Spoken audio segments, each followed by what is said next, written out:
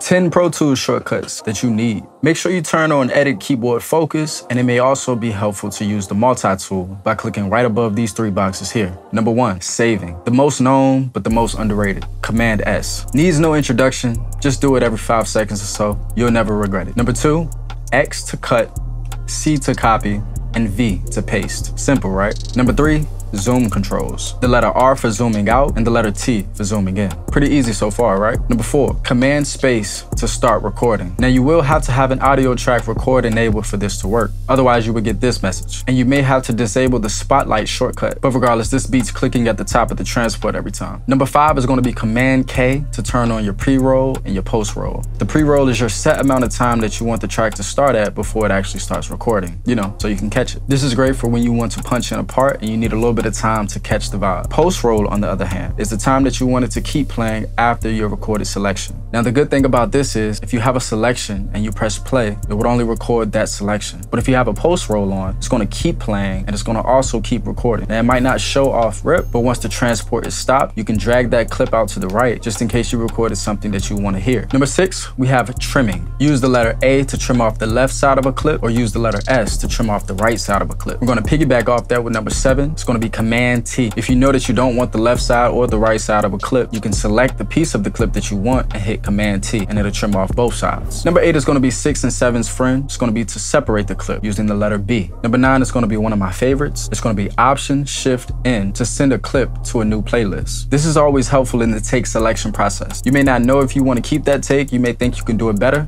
Why not try, right? Send that clip to a new playlist, try it again, and refer back to it if you want to. Number 10 is going to help you quickly cycle through the takes that you had sent to a new playlist. Command Shift up or down. This is very helpful if you want to see that if a certain part of the line sounded good with the first take mixed in with the second take. So there you have it, 10 of my most used shortcuts in Pro Tools. If this video has brought you value, go ahead and hit that like button for me and drop a comment below telling me what shortcut you'll be using the most. If you want to see a video about some Pro Tools settings you may not have known about, click right here.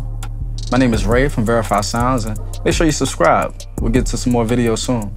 See you in the next one.